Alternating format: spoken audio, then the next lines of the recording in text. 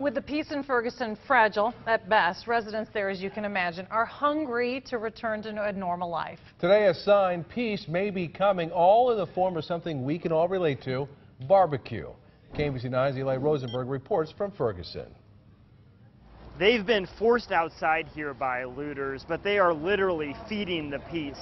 And while there are heavy issues here, we couldn't resist asking about that debate between Kansas City and St. Louis barbecue. Now go on, just tell the truth. I know you're from Kansas City. Just keep it 100.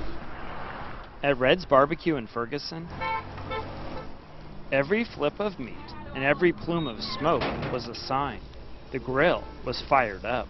You can't, as you see, open the inside because of the damage and what have you. And so the health code violation and everything, so we decided to come outside. And wouldn't you know it, as soon as the meat hit the fire, the line formed. I stopped. My truck ain't even parked good. I stopped. I'm hungry. In a community so divided lately, outside Red's, a scene that seemed near impossible just days ago.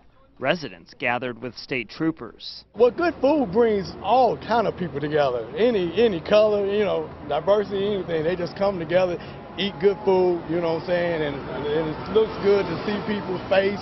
The damage inside is extensive, but that's not flaming any anger. It's hard, you know what I'm saying. I don't condone it, but I understand it. That's because Herc Harris lives where he works and is true to his city throughout.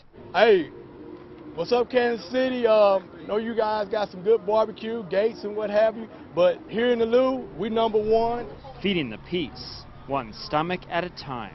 And while the debate and the cleanup here in Ferguson is far from over, at least we know whatever happens doesn't have to happen on an empty stomach. In Ferguson, Eli Rosenberg, KMBC 9 News. You always had the debate between KC and St. Louis barbecue. St. Louis may have got a couple points there. We'll give them a couple points. A couple, yes. A couple points on that one.